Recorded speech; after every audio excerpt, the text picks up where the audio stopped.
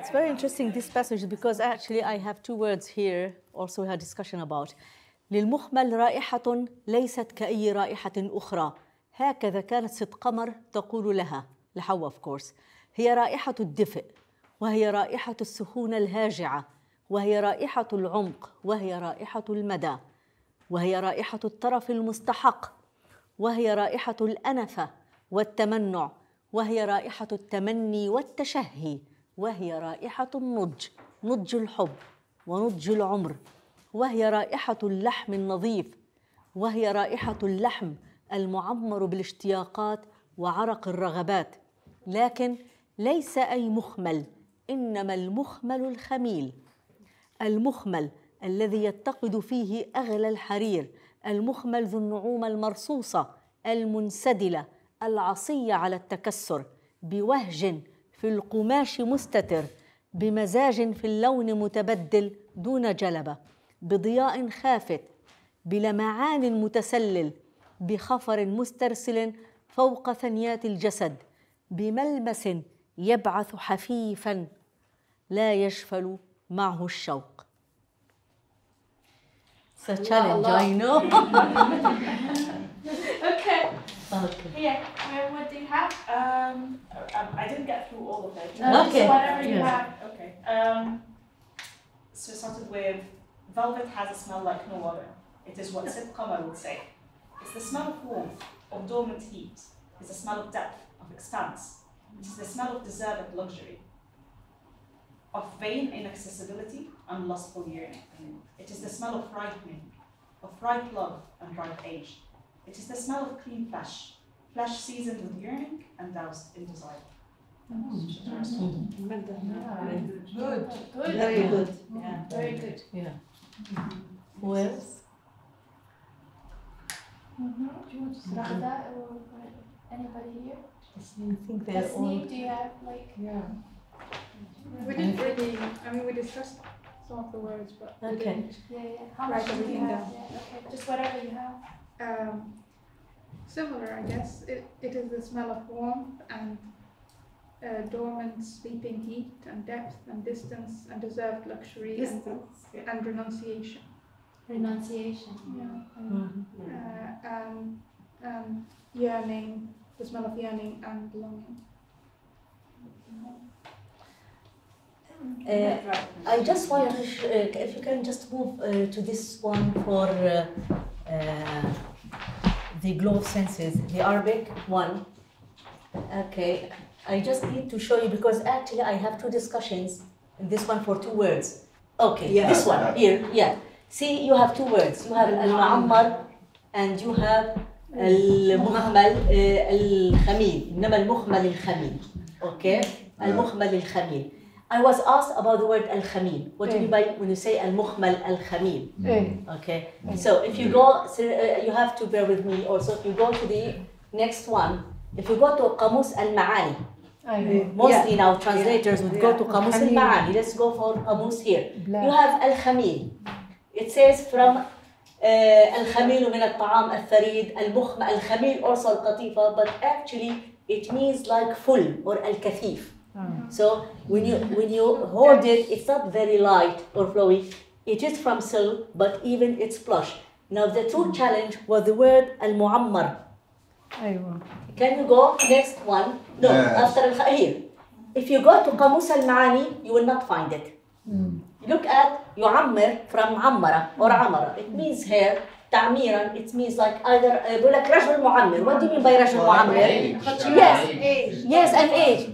Perfect, yes. He is an aged man. But this is not an aged man. Al-Mu'ammar. It's a smell, flesh aged by longings and the sweat. No, I'll tell you, that's what mostly the. Yes, it's right. Now, if you go back, this one, we are the same. Later, after this one here. You go here, Al-Kinayat al-Amma. This is some sort of a dictionary, not necessarily the only one available. It goes to the things or the words we use it in Slack, like urban dictionary. When you say Ammar al-Tasi, What do you mean? To Intoxication. No. بقول لك الطاسة no. عمر الطاسة معناه ملأ. الطاسة يريدون بها الرأس كناية عن شرب الخمر. It means that الطاسة عمرت. You drink wine and you become intoxication. So here المعمر بالاشتياقات as if drinking. So this is one of the discussions we had. And sometimes it helps if you know something. بيقول لك إيش والله الطاسة عمرت. والله أنا راسي عمر. Yes, الطاسة عمرت. So معمر it means intoxication. So this one it was perfect example for the kind of discussions I had because also she thought we'll talk about aged kind of velvet. But I mean, are you confident that your readers, as in general, if one can generalize about your readers, in Arabic? In Arabic, yeah. They would understand it in that way? I mean, not, of course. Not, because not only for this word, in many other. He's a writer, Arabic writer here. In Arabic. There is also Arabic writer, me. Yeah. I didn't understand. Yeah, okay. So, I mean, if your audience don't understand that, where does that leave you? Well, actually, when it comes only to one word, yeah. Okay, and you say المعمر بالاشتياقات, yeah. and you can translate it even in Arabic differently, as long as you come to a meaning, it's okay. But you have to, for me, actually reading, I enjoy reading, and I search, and I try to know what does it mean, and that's why some of the things that have been written, it's even for the, when it was chosen for the prize, I said even the language itself is fresh, it's different. Different, yeah. They wrote about the language, it's as a different. So maybe Nora and Nadia? Sure, we worked as a group and agonized over every word and turn of phrase. These are all tentative. What did you agonize about? Everything. Everything. Velvet has a smell unlike any other. This is what Sit Qamar used to say to her. It has the smell of warmth, the smell of heated desire, the smell of deep, of distance, and of the well-deserved. That's as far as we got. Oh, good. Okay, good. So we were two, and then there were other two people. Okay. Velvet smells like nothing else. That's what Sit Qamar would tell her. It was the smell of warmth, the smell of something heat, the smell of depth, the smell of space, I said, I don't know. It was the smell of luxury you deserve, the smell of pride and aloofness, the smell of hope and desire, the smell of maturity, maturity in love and in life, the smell of clean flesh, the smell of flesh aged by longing and the sweat of desires. We were wondering about tamannu'a. I like to leave. Aloofness, yeah, well, I was hesitant, that was not final. Tamannu'a, it's a difficult concept because it's quite broad. The sort of don't come near me. Stand off. We were trying to catch Yes, you have some sort of restraint on your emotion and you don't go to it and you don't express it. Yeah. There's a theme in the novel that's about prohibition. Yeah. Yes. Very strongly, so I wondered if there was a connection. Maybe. There's so It much depends desire. actually because it's all in the conscious. You know, sometimes, you know, as writers you all know and you write things and then it is read differently by so many people, which makes it all the more interesting for you. Because things come in to us as writers and we don't think quite about it. Because if we overthink it, we start criticizing ourselves. Yes, and we do not try. So it is meant, that's why each single person can read it and interpret it differently, as long as it sheds light on certain points. Okay, how about here? Go ahead.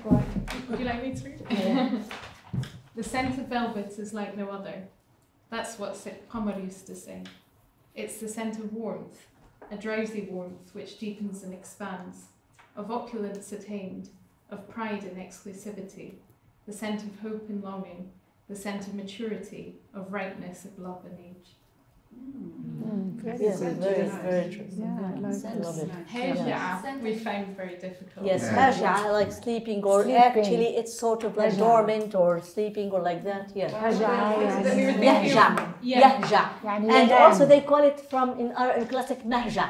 It's a place where you go and sleep. That's right. Yeah. Mahja, yeah. Yeah. It has to do also, this one, it's the language itself. It's for me, I love language, and I think it's my writing is experimenting always in language. Even my articles, and like I always go to different scopes of using the language, because we are put into some sort of, can I say it bluntly? It's like a Quranic language that you cannot mess with, which is not true in literature. This is it. And you have to have some sort of an active reader in Arabic, even before translating the novel, to start going through this language and to discover different scopes of it.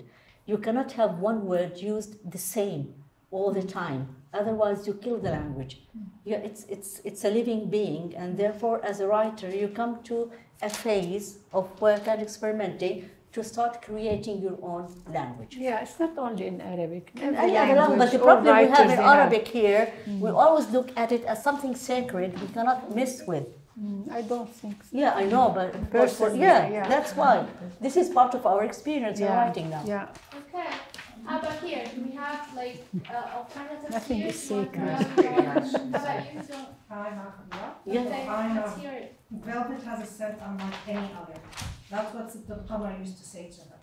It's the scent of warmth, and it's the scent of a dormant, I said, fever. And it is the smell of depth, and the smell of vastness. It is the smell of longing and craving, and the smell of maturity, mature love and mature age. And it is the smell of clean flesh, and the smell of flesh drunk with yearning and the sweat of desire.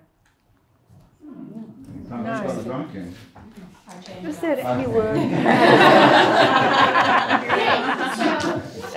Very good. Well, very good. Yeah, excellent. Thank you both. Thank you.